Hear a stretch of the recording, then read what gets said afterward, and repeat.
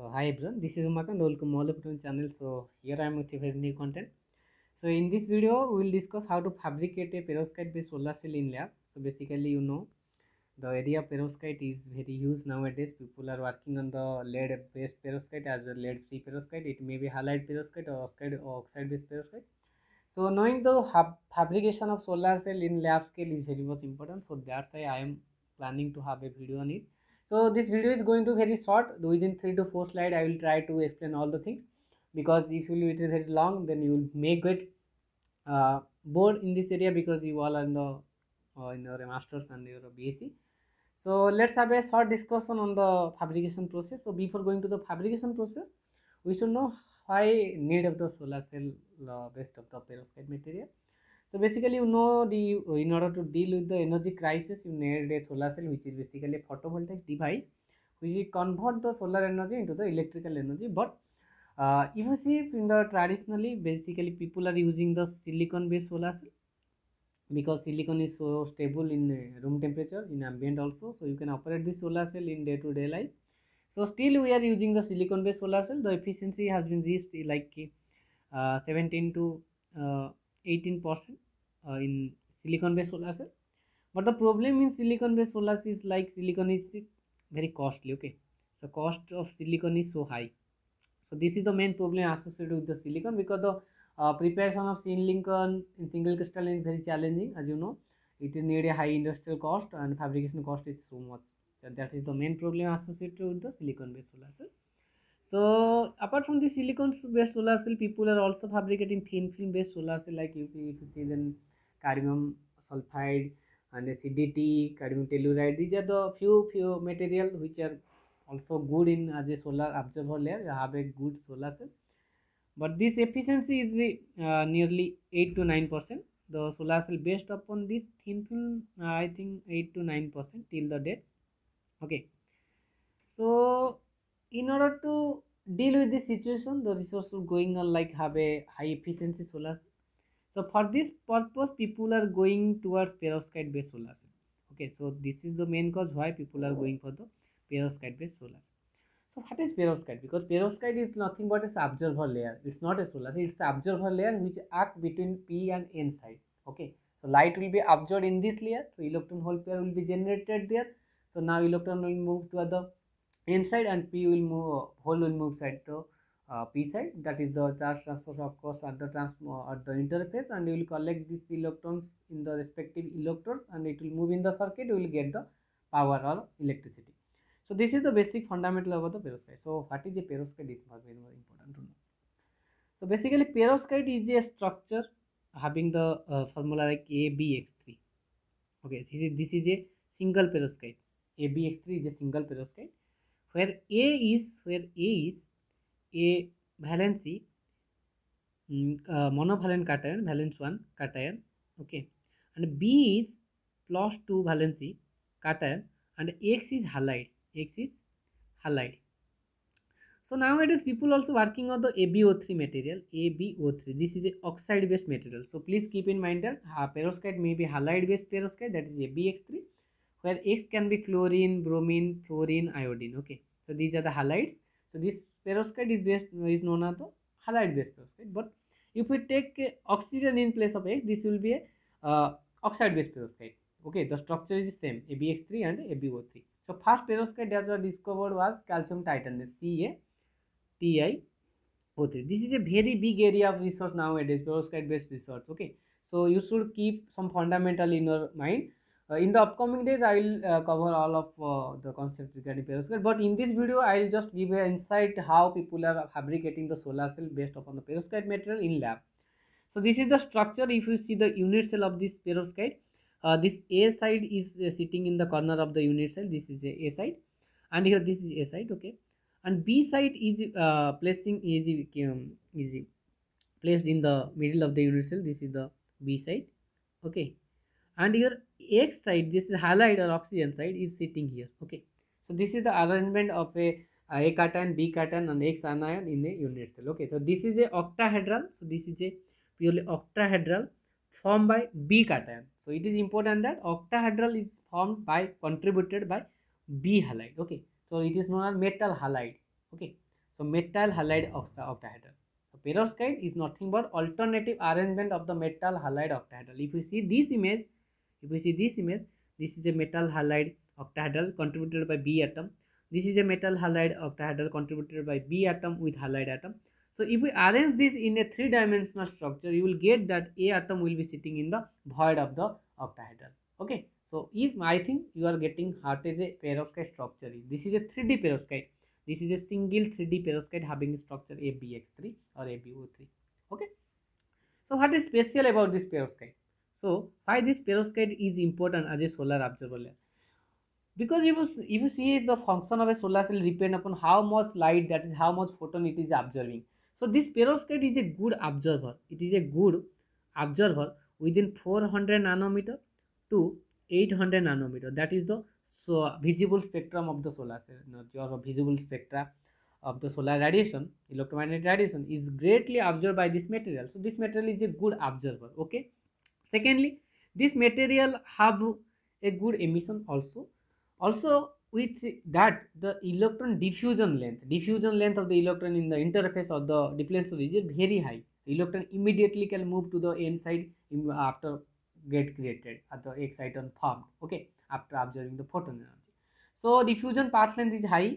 Also, mobility is also high. Mobility of the electron is high.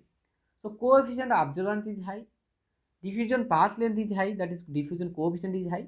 Also mobility of the electron is high. So these are the few fundamental parameters that is good in this material. That's why this material is important as a solar observer. That's it. So on depending upon that properties, people are using this material as a solar observer layer. Okay. So here is the basic structure of a perovskite based solar cell. So this is a schematic diagram of a perovskite based solar cell. How it is formed? Basically in lab, people, what happens? People are taking a substrate. What is a substrate? On which film is deposited, it is known as substrate. People are taking FTO or ITO.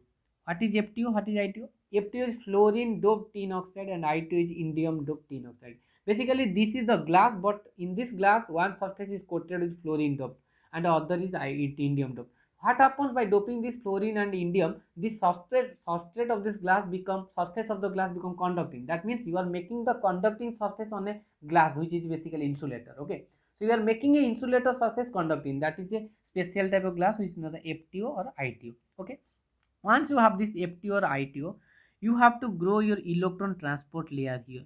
This is a electron transport layer because electron will get moved in this layer. This is ETL. This ETL basically n-type material. Okay, this ETL is a n-type material. You can take SnO2, that is tin oxide, or you can take zinc oxide. Okay, you can take TiO2. These are the basic metal oxide which are available, are good also. These are very good material for the n-type material or the ETL for the solar cell. Okay, so for this purpose you can take SnO2, TiO2 or zinc oxide. Okay, these are the metal oxide which can be used as a ETL. After depositing this ETL layer, basically people can deposit this ETL layer in spin coating techniques or sputtering. There are various techniques you can use to deposit this ETL material on the FTO substrate. After depositing this ETL, you can deposit your perovskite layer here. You can deposit your perovskite material in this above this ETL layer. How you can deposit this perovskite layer? Basically people are using, depending on the material, you are using the lead based perovskite or lead free perovskite. What is your material? I will discuss about this lead free and lead based material because these two areas are the different big area of the perovskite family. Okay, so you may work in the lead free material, you can have the your research in the lead based material. So depending upon the material and its property, you can use the technique like spin coating, spray coating, deep coating, or you can evaporate your material by thermal evaporation. So various techniques are there through which you can deposit your ETL layer. So basically this is your perovskite layer. This is your perovskite layer. Okay, this is your perovskite layer and this is your ETL layer and this is your FTO. Okay, so after depositing this ETL, it's not easy, so I am just describing, but the parameter like thickness, surface roughness, adhesion between two layer, contact are very much crucial for the device application, that is for a solar cell. It's not an easy to fabricate a solar cell in lab. Okay, so after depositing this perovskite layer, you have to deposit your STL, that is whole transport layer.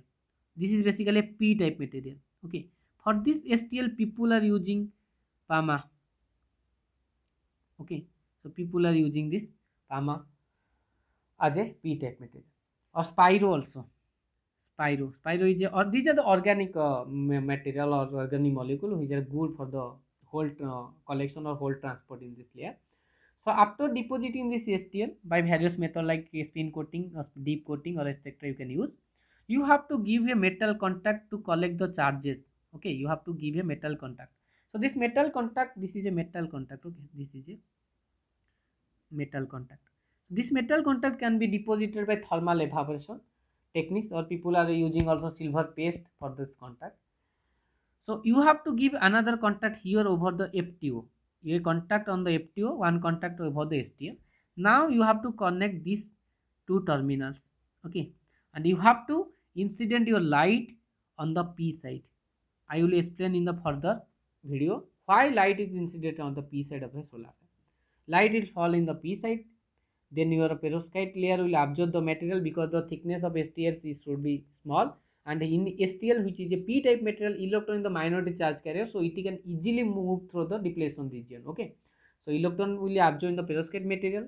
So here electron and hole will be generated. Electron will move toward the N type material, that is electron transport layer, and hole will move to the STL, that is hole transport layer, which is a P type material. Now electron will be moved in this circuit and you will get the power.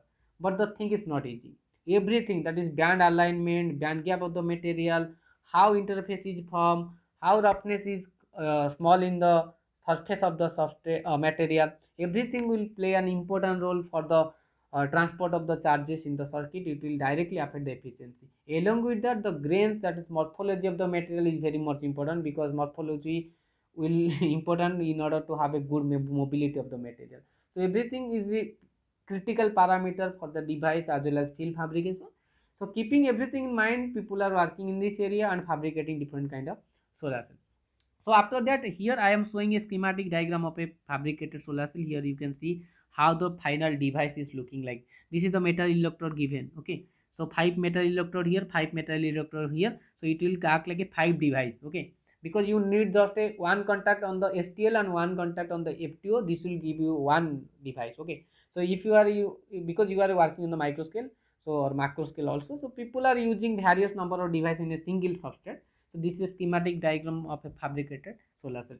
So here is the schematic diagram of a cross sectional of a solar cell. This is cross sectional SCM, image scanning electron microscope. If you can see, then this is the STL layer, this is the SNO2 layer, and here is the MAPBI3, which is famously used in lead based material perovskite, MAPBI3, which is a methyl ammonium lead iodide, which is a best solar absorber layer, but the problem is associated with lead instability issue is there. That's why people are going for the lead free perovskite material. After this MAPBI3, you can see Spiro is deposited here. Spiro is a P type STL material deposited here. So this is the confirmation from the cross sectional SCM that your material is deposited one over other. Okay, so this is the final efficiency measurement, that is IV characteristic, or you can say JV characteristic is measured with different radiation intensity, and the efficiency is calculated with the formula from the field factor also. So this is the basic band diagram alignment of this perovskite, where you can say this is ITO band, this is Spiro band, this is the perovskite band, this is the ETL band, and here is the metal electrode band. So because if you see the fundamental physics of the interface, the band alignment is purely depend upon the work function of the material, electron affinity of the material. So depending all the parameters, band alignment will be there. Depending upon the band alignment, charge transfer will be get affected. So every parameter is going to affect your performance of the device. So keeping everything in your mind, you have to work in this area, because this area is very huge and very challenging as well as very interesting. Okay, so thank you so much for watching my video. So this is all about the fundamental, how people are working on the basic perovskite based solar cell. Not only perovskite based solar cell, in any metal based perovskite, you have to follow this process to have a solar cell in your hand. Thank you so much. I think this type of video will be uploaded in this channel, so that you can open your mind to gain knowledge how people are working in this area and how experimental physics is going on in India also. So thank you so much for watching my video. Thank you for support. Keep stay tuned my channel. Thank you.